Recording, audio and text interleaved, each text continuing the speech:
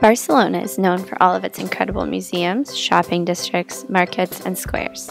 However, if you're looking for a different Barcelona, one that is a little more off the beaten path, there's a whole different side of this city just waiting for you to discover. The Boqueria Market is, of course, a classic favorite amongst visitors. However, how about visiting some less touristy Barcelona markets? Santa Caterina Market is lively, exciting, and a great place to get a grip on the regional cuisine. This market is known for its colorful rooftop and even more colorful produce. Here you can find the ripest tomatoes, the most beautiful mushrooms, and some of the freshest fish. If you get a little hungry while there, you'll also find some great tapas bars inside.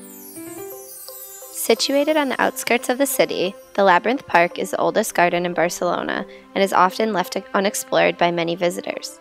A trip to the Labyrinth Park is ideal for families visiting Barcelona, as the maze offers plenty of fun for the kids while soaking up views from the terrace overlooking the park. The garden is also home to turtles and geese, making it an all-around natural sanctuary and a great place to visit if you're looking for some quiet time in Barcelona. Gracia has become Barcelona's hipster center with an endless selection of curiosity shops, coffee spots, and quirky eateries. Think chai tea, red velvet cake, vintage clothing, and colorful plazas. Despite its proximity to the very city center, for tourists, Gracia is a generally unknown area of Barcelona and has a real village-like ambiance. If you're looking for your gaudy fix but don't want to deal with the crowds, visit Casa Vicens. We also recommend stopping for a mojito or fresh juice mix at one of the cafes in the picturesque Via de Gracia. Bike tours throughout the charming neighborhood of El Born are unique and offer a real insight into the nitty-gritty of Barcelona. Psyche your way around the neighborhood and experience Barcelona as a local, dodging into restaurants and shops, stopping at obscure and beautiful nearby destinations such as Palais de la Música Catalana, which rests on the border of El Born. You can even take a break at the Picasso Museum if you're into the mood for some artwork. If the bike ride works up an appetite, El Born is known for its incredible local restaurants that offer unique dishes such as tapas, €2 pizza slices, and of course Catalan classics with a twist.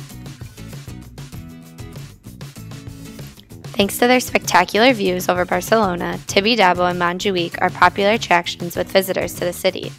Few visitors, however, are aware of the existence of El Carmel Bunker.